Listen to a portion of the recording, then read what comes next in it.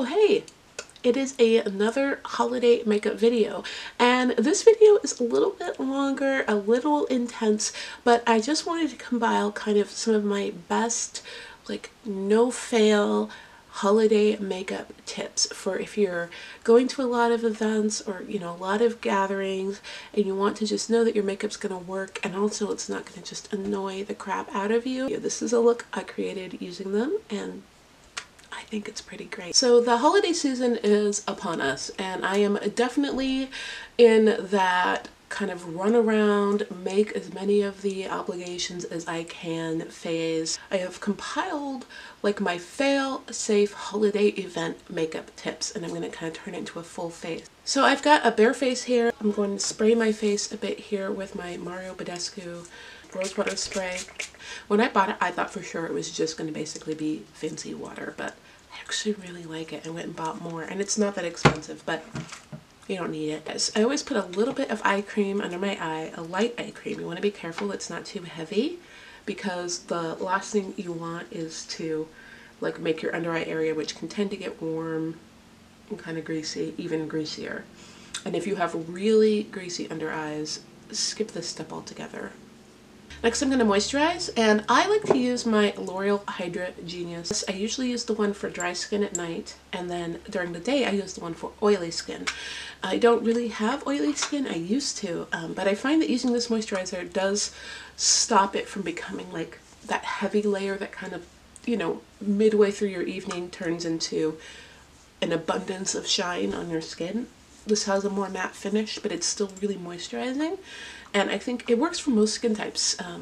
It's heavily scented, unfortunately, so I would definitely pick a gel moisturizer that isn't if you are sensitive to fragrance. So I find that if I just immediately go in with makeup, my skin hasn't absorbed the moisturizer. All it's going to really do is kind of stop my foundation from really sticking to my skin, which is the opposite of what I want. So I'm going to let that sit for a second and put on some lip balm. It's the number one rule I find about like big events of any sort, and especially like high pressure events where there's going to be a lot of people, say like a Christmas party or gathering. If you have any hint of like oiliness in your skin, it's going to be magnified at that event. I don't normally need like a mattifying primer, but I always touch up where I would get a little shiny, because I know if I'm under any lights, if I'm any sort of stressed, if I'm drinking wine, it's going to be magnified. So I'm going to use this Becca Evermatte Poreless Priming Perfector. This stuff's pretty strong, so I'm only going to place it on those areas where I would get shiny. So I am just tapping in a very light amount, but as you can tell, I don't know if you can see that basically any sort of shininess I had just of my regular skin, gone. And you have to be careful not to use too much of this. It kind of can ball up. And you can use any, you know, kind of oil blocking, shine blocking primer. But the trick is to only use it where you would get shiny. So I get shiny right here, right here, right here, and right here. Oh, and right here. I always forget this spot, and then I'm always filled with regret. So my face is primed and ready to go. When I'm on the go, or you know, if I just want to be extra sure and I don't want to have to obsess about my blending, I find it actually works best for me to use a darker concealer, a concealer that's about a shade darker than my skin and really warm with kind of those peachy orangey undertones. And I find that that actually works better in a pinch if I'm not going to do a ton of blending than a color corrector. So I'm going to use this Wet n Wild Photo Focus concealer, and it's a great concealer, and the color I'm using is medium deep.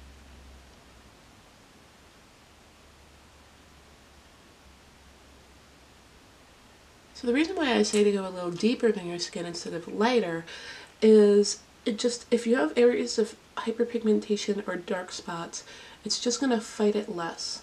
It doesn't have to fight the depth and the tone. This, you're just kind of slightly lightening the tone because it's still going to be a little bit lighter than your dark circles or hyperpigmentation, but you're mostly doing the color correcting, and then it's a lot easier for your foundation to make up the difference.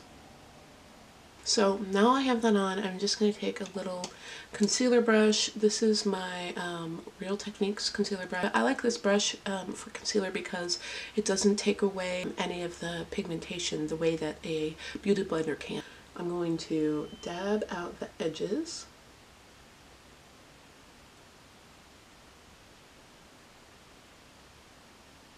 Now, as you can see, I've covered up most of the darkness and hyperpigmentation on my face, and while you can definitely see a bit of color difference between my skin and the darker concealer, it is so much less than the hyperpigmentation and dark circles was, and this is going to be so much easier for my foundation to cover. So I'm just taking the RCMA No Color Powder. I love this powder so much, and I'm going to press it in over the areas where I had the concealer. This stops all of that work you did by covering up the hyperpigmentation from being kind of wiped away as you blend your foundation, and it's going to kind of create a bit of a barrier.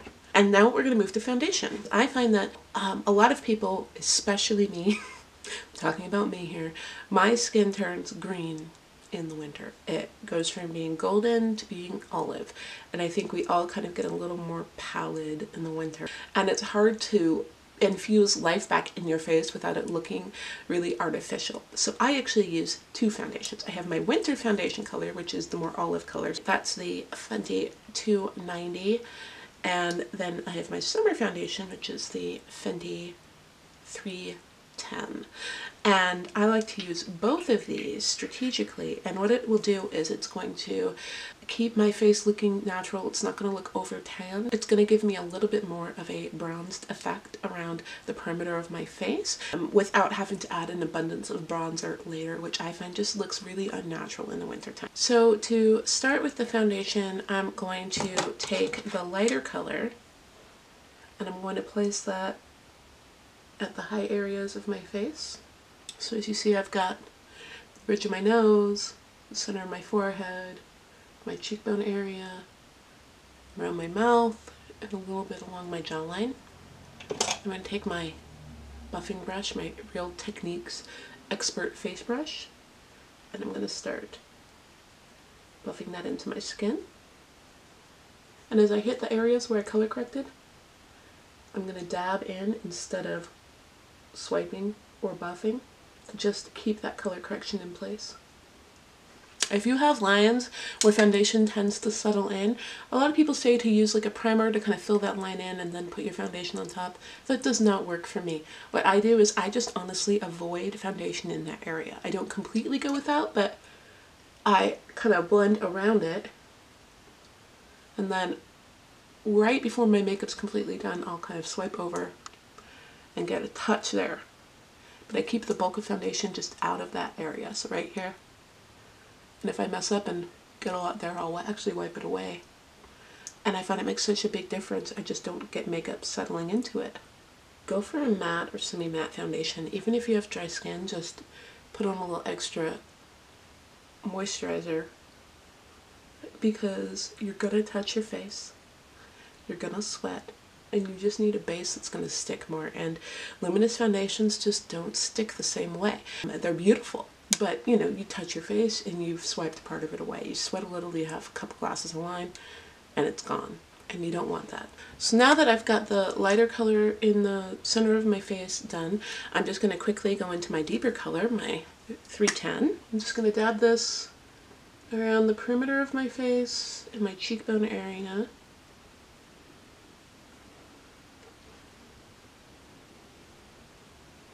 And blend that.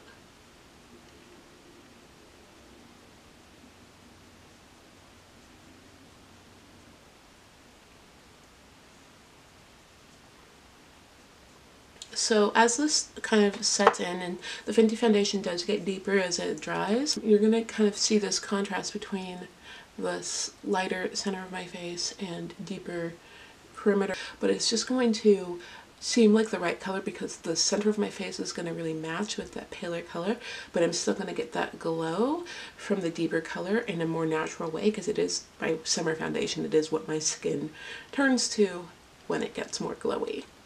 My son, my 9-year-old, brought home a recorder for Thanksgiving weekend. It's so painful. Also, he's grounded right now. I took away his computer, so he has nothing better to do. And I don't know who's being punished, me or him. Right, so my foundation is on and I'm going to quickly contour, and I like to do a cream contour for events. The truth is that a powder contour just is not going to last the same. I'm using the Bobbi Brown foundation stick in the color Espresso.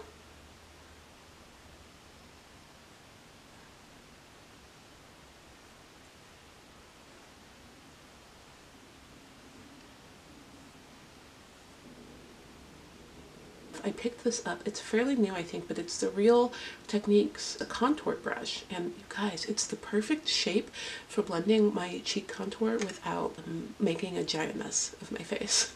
So I blend by first pulling from the back forward to kind of get that color down to where I want it to stop. And then I blend up. And the narrowness of this brush stops it from getting color everywhere. It gives me control, but it's so soft. Now I'm just gonna kind of blend back so that it's lighter here and deeper towards the outer area. But the controlled shape, like this long oval shape, it just really does stop me from accidentally dragging color down my face and turning everything into a muddy mess. And it's soft enough that it's not gonna wipe away all my foundation.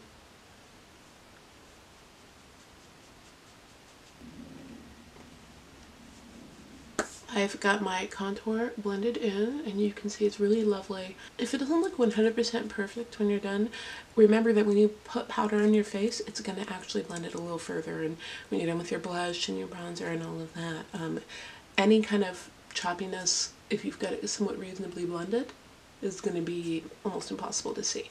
So I'm going to quickly put a little concealer to highlight under my eyes, and I only use a tiny bit of this because I already did a lot of kind of built-in highlighting by using a lighter foundation in the center of my face.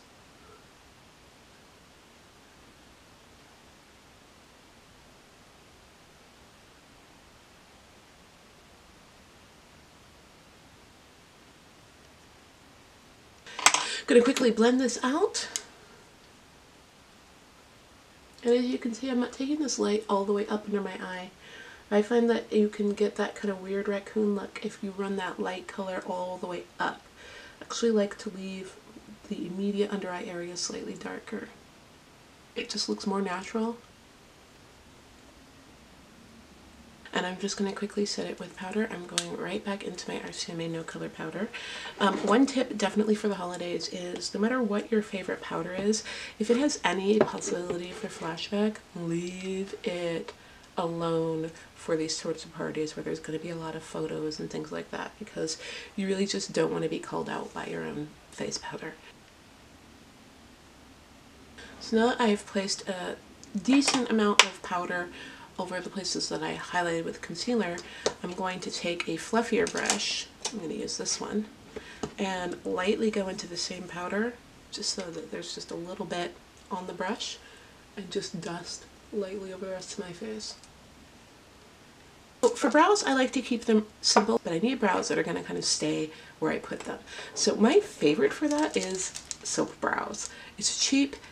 I have yet to find a brow gel that works as well as far as keeping my brow hairs in place, and you know, it's just kind of foolproof. So I'm going to take my soap, spray it with a little water, and I'm going to run my spoolie into the soap and just get some on there. So see, I've got my soap on the spoolie. And I'm going to lightly, I'm not loading my hair up with it, just lightly.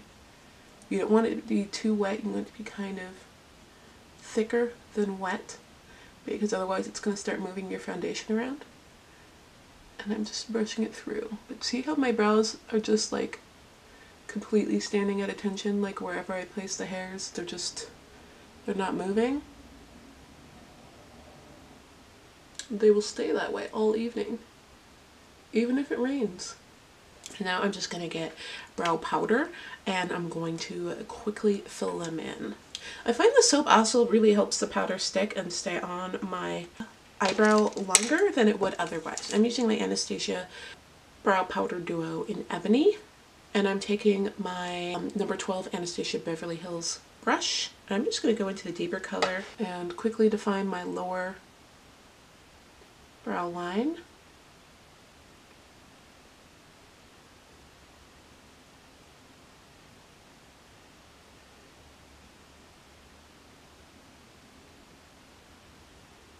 And now that I have my kind of general shape, I'm going to start blending up from that line. Now I'm just going to take small strokes with the same color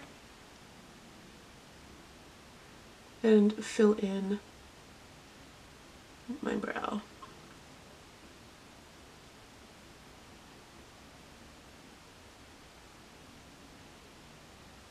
I'm really into feathered brows right now. It's kind of my thing, kind of everyone's thing. It's not like I invented feathered brows, but I know they're in. But I also just have been wanting to grow my brows out forever, and I finally am, and I'm trying to take advantage. Now that my brows are all filled in, I'm going to go ahead and highlight under my brows. And I think that this is so important for any kind of night out.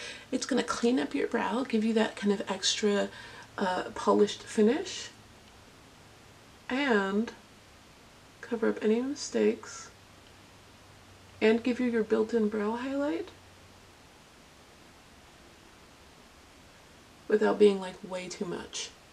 So I'm just using a flat shader brush for this, and I'm just going to drag down. Now my brows are done. I highly recommend before any event use a strong eyeshadow base. Don't use concealer. If you have any sort of oiliness in your lids, if they get it all warm throughout the event, if you have any sort of hood on your eye, it's going to crease, it's going to smudge, it's going to run, your eye makeup is not going to last. Use something really designed to last on the lids without creasing, without smudging. So I like to use the MAC Pro Long Wear Paint Pot, and in Lay In Low, I'm going to put that all over my lid. As you can see, I'm being kind of generous with it. I'm putting a fairly decent opaque layer. It's going to cancel out any kind of coloration on my lid so that my eyeshadow colors go on more true to color. Let that primer like settle. Let that sink in and set and dry a little bit before, don't just immediately go into your shadows. And then also put a little bit of translucent powder over it, just to take away any excess stickiness that would stop your eyeshadow from blending. Right, so my eyes are prepped and ready to go, and I'm going to go to my standard holiday eye look, which is my halo eye. I just did a video on it that kind of goes more in depth, but it's just so easy and foolproof and really fun, and you can do so many different things with it. So I'm going to start with putting on that brow bone color, and I'm just going to use this color from NYX. I can't remember what it's called. I'm going to brush this all over my brow bone. It's just going to give my transition color something to blend into. Okay, now that that's done, I'm going to go into my transition color, and the transition color is just a shade that is about 2 shades darker than your skin tone. I'm going to use this color Burnt Orange from the Anastasia Beverly Hills Modern Renaissance palette, and I'm going in with a big fluffy brush. I'm going for like a round shape to kind of open my eye. But the great thing about this look is you can modify the shape to fit your eye shape. So if you've got a more almond shape eye and you want to accentuate that, just kind of extend out a little more here. If you want your eyes to appear big and wide open, then make it more of a round shape. This is a look that works if you have hooded eyes because it's a roundness that is irrespective of the shape of your lid itself. You just kind of draw a big old circle. So it doesn't matter where you have the folds in your eye or anything like that. They're not gonna really impact it. I don't know what you all think about the holidays, but they are so stressful to me. Like, I am not a very social person at all. I get a lot of kind of anxiety around big groups and a lot of obligations and feeling like societally obligated to like make, you know, like small talk and stuff like that. And the holidays can be really tough for that. Luckily, I'm not estranged from any of my family, and I know that there are a lot of people who are, which makes the holidays even, you know, harder. But I was last year, and that was tough. But this year, I'm really not. It's just more I get really stressed out from group events. I always get stressed about money, all of the gifts. I'm a single parent, so I spend a lot of time worrying about what I'm getting other people, but like no one's checking for me at the holidays. So, you know, I get like one gift usually, like from my mom or from my brother and sister-in-law, and that's it. My kids, they'll make me a card or something. And I know it's not all about gifts, but like year after year, you know, you spend a lot of time trying to think of how to come up with stuff for other people, and to just when you feel like people aren't putting that out for you, it can be a bit draining on top of all of the social obligations and trying to find enough money and, you know, all of that stuff. It can be a lot for people. So I've got my transition color down. For the base for the halo eye, it's whatever deeper matte tone you want. I'm going to try this Deep Plum from Anastasia Beverly Hills. I just think it'll kind of go nice with this sweater I'm wearing, and I haven't tried it yet, so why not? And you just want to go in with a brush that's a little smaller than the brush you're using for your transition color. So I started with this brush. I'm moving to this brush. I'm just going to lightly dip into that color because I know that these shadows are usually pretty pigmented, and I'm going to knock off any excess, and then I'm going to draw in that same circle shape, just a little lower than the transition, but I'm going to be really light with it. That first layer of color should be really light. So now that I have that down, I'm going to just go to a smaller brush. I'm going from this brush to this brush, going into the exact same color, and I'm just going to deepen it up a little bit further down.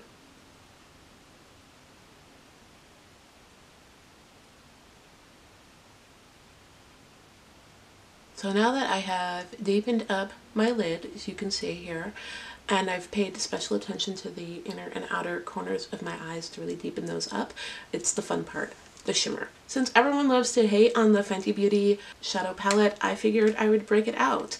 You know, I get it, I do. It's basically glitter, so it doesn't stick the way like I think a lot of people would like it to, but the color combinations in a lot of this shimmer, I don't find other places, and I do really like it. I absolutely must use a glitter primer in order to get it to stick, but it is a really beautiful palette of glitters if you like a lot of glitter and you're not afraid of using like a glitter glue.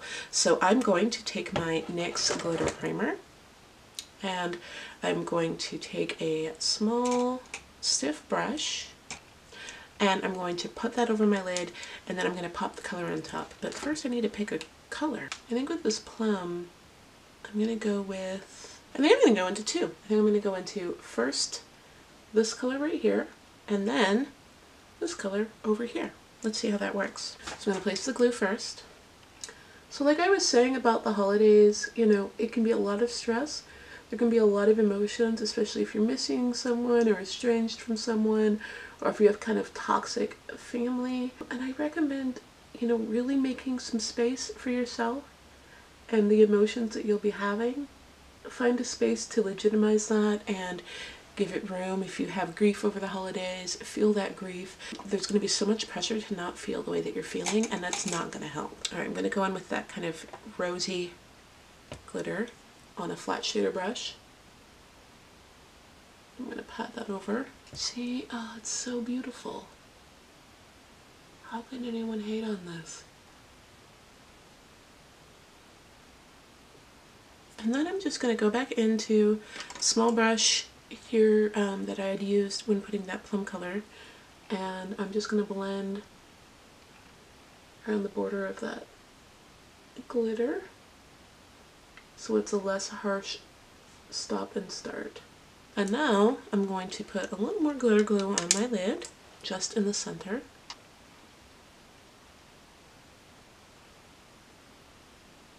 I'm going to go into that gold color, put it over the center. I mean, oh my god, look at that. What?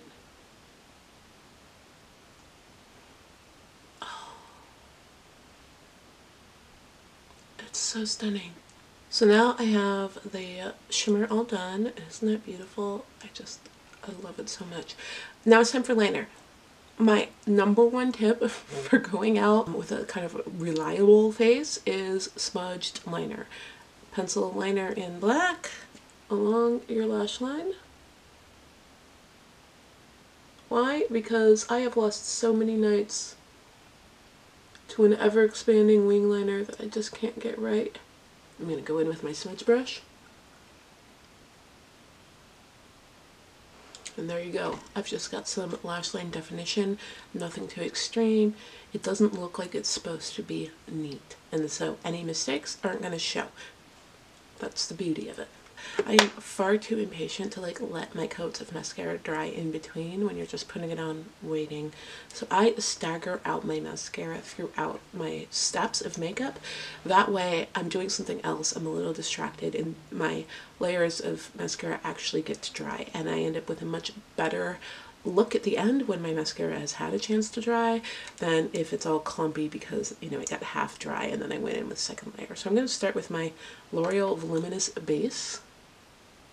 So while that base is drying, I'm going to go ahead and do my lower lash line. So I'm going to first go in to that same plum color that I used on my lid, and I'm going to go in with a flat definer brush, and I'm going to pack that along my lower lash line.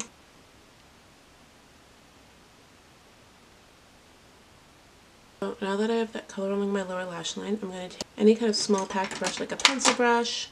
I'm going to use my Wayne Goss number 20 brush, which I always use.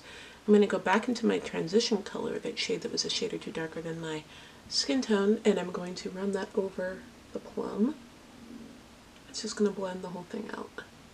Oh hey, will you look at that, my mascara first coat is dry. Time to go in with my Voluminous Lash Paradise. So now I've got my mascara on my top lashes. I'm actually going to do one more coat, so I'm going to let this one dry. But a lot of times people, you know, once they do their top lashes, they immediately dive into their bottom lashes. Don't do that. Huge mistake, especially if you've put any sort of effort into your eye makeup, because what you will do is the moment you start looking up so that you can reach your lower lashes, your wet mascara on your top lashes is going to start smudging up on your eyelid, and then as you try and fix that, the mascara you have on your bottom lashes is going to smudge, and next thing you know, you might as well throw your whole face in the garbage because you've ruined it. So don't do that. While that dries, I'm going to move on to face. I'm going to use a really neutral blush. This is kind of a cooler mauve-y tone. It's called Apricot Kiss, which is so weird to me. There is zero apricot in this, but it's by L'Oreal, and so when I'm doing a more dramatic eye or lip, it works wonderfully. One tip for blush, I find, I love blush. I probably put on a little more than a lot of people do because I love it so much, but I always run a little on my chin and across my forehead, and it just kind of gives that overall flushed face look, which I find, especially in the winter, is really nice. Like you just came in from a cold day, and it ties it all together. I've got my blush on, and now I'm going to go to bronzer. Oh hey! Let's put on another coat of mascara before we do anything else. Now, because I already did the two color foundation, I don't really have to go heavy with bronzer at all. So I'm going to use this big fluffy precision powder brush by Sephora. For bronzer, I honestly use the Maybelline Fit Me Matte and Poreless in just a warm, deeper shade than my skin tone. I've had a really hard time finding a bronzer I like. So I'm just going to very lightly touch some of that along the border between my contour and my blush. One really cool tip on lower lash mascara is get a tubing mascara. This is the Clinique Lash Power Mascara. I love it, but there are a lot of other tubing mascaras. The great thing about a tubing mascara is it's not necessarily waterproof. It can come off with water, but it won't smudge and it won't run. This Clinique one is great too because it's got such a tiny wand. It's like the perfect size for lower lashes. Oh man, we're almost done, y'all. Highlighter. I always go more subtle for things where I know there's going to be a lot of photography because it can catch the light in really weird ways. Go for a neutral tone. I like kind of tones that are a mix between a champagne and a gold, so they kind of go with any look. So I've got like the Maybelline Master Chrome is always really good. This Milani Sun Glow highlighter I just got, and it's really great. And then also Fenty Beauty in Mean Money and Hustler Baby. It seems like it would be too light, and I didn't buy it at first, and then I wanted to see if that softer side would have that same kind of wet, smooth feeling, and it actually has enough of a golden undertone to not be ashy. Even as light as that is, it works beautifully. So I'm going to go ahead and go in with that. I'm really into a more subtle highlight over the cheekbones lately. I'm tired of accentuating my texture. As you can see though, it's a nice subtle glow. It's not extreme. I'm going to take a smaller brush. This is a Morphe Y15, and I'm going to go down the bridge of my nose. And I'm going to get my Cupid's bow.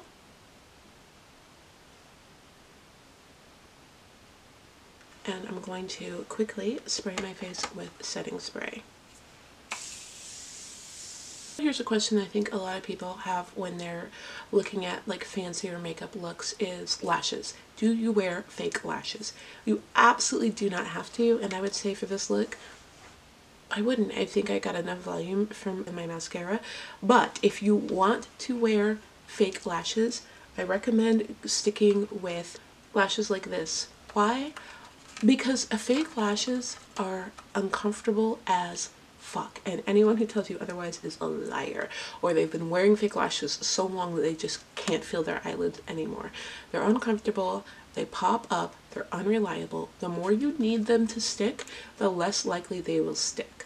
But I find that half lashes and accent lashes do not do that. See, you just get that little extra oomph.